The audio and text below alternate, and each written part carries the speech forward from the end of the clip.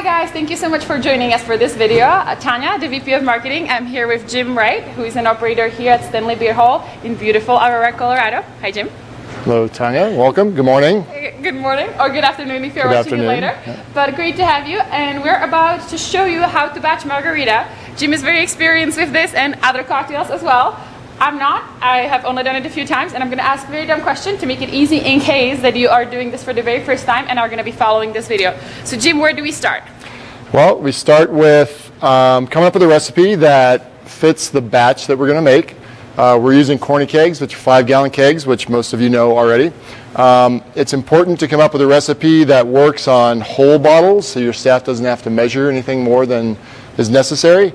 Make it easy, kind of idiot-proof when you're in a rush or very busy, so we make it fast. So for ours, it's a little bigger than a corny keg, so we're actually going to mix it into a Cambro first. And I always like to start with tequila. Is it because you just want some extra for later?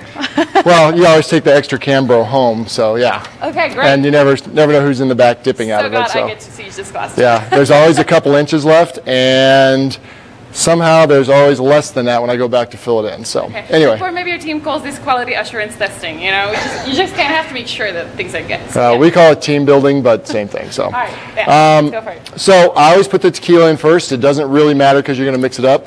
But we normally make this in the back of the house, and the team likes the smell of the tequila wafting through the kitchen. So I always start with that because it goes. So one for you, one for me. One for me. Right, I'm going. Just kidding. Yeah. Now I always try. You can just pour it, or you can get it swirling. Yeah. If you swirl it, does it go a little bit faster? It does, because it doesn't get a vacuum. So. Okay. So pro tip number one: if you swirl it, it goes a little bit faster. And I'm not very good at swirling. And Jim was totally right about the smell, by the way. They smell pretty good. And keep in mind, what is it? 1 p.m. over here. It's still pretty early in the day. Yes. Never too early for tequila. But you know, being from Czech Republic, I always say it's 5 o'clock somewhere or later in the day. So, okay, we're done with this one. You were better betting than I was, because mine didn't swirl. You did whatever you want. Yeah. Okay, we'll get these out. We've got one more, so one more. Okay, there's lots. I get this one going while you can talk about the next ingredient. Okay, so the next ingredient is actually triple sec. Again, measured to 1 bottle size. These are 1.75s, so you can... These are 1.75 as well? Yes, so... in these big batches, it's easier. You don't have as much waste in the bottles, and it's cheaper by the ounce. So these come in plastic bottles, so I'm going to beat you this time, I think. Oh, no! I'm close! You're slow. All right. Got this one.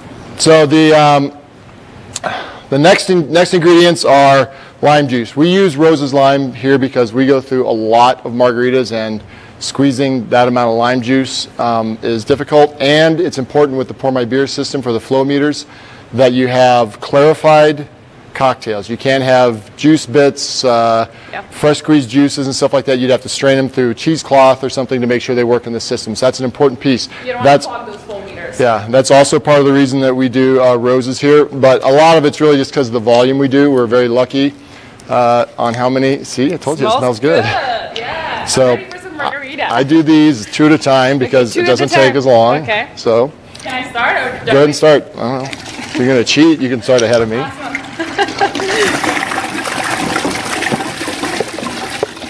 All right, yeah, I'm first. Okay. We should have got a trash can, I guess. Okay. It's starting to smell closer to what I'm used to when I smell margarita. Yeah, well, it's almost the right color. Roses does add a little bit of an interesting color to the margarita, but it comes out great when we're done with this recipe. Quick question, since you mentioned you cannot really do juice in the house because it wouldn't be obviously practical, wouldn't be efficient. How many margarita kegs on average do you go a week? So for us here, because we're lucky to be a high volume place, or pretty high volume place, we go through 5 to 8 kegs of margaritas a week.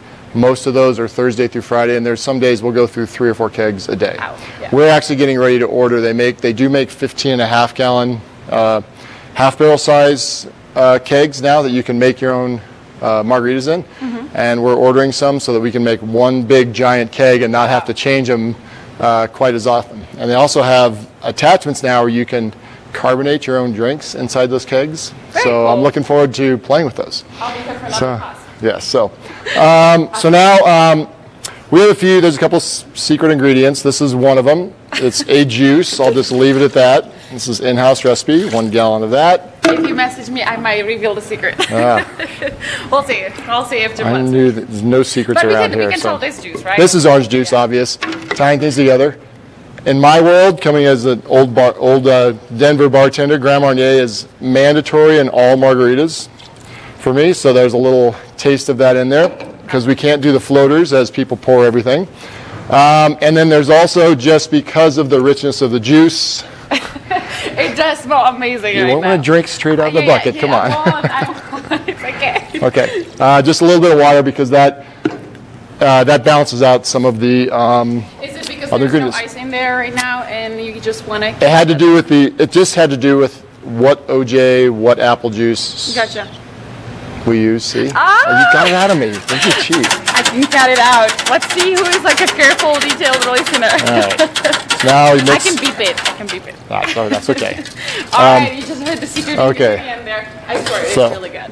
So that's it for this marg. Now we just have to get it into the keg. Okay. If you spill some on me, it's okay. I'll sacrifice. All right. I don't know that we want that on the video. No, it's okay. So this takes a little practice. A big funnel helps, but I found it to be easier just to pour it on the floor. And team building. All right, let's do it. All right.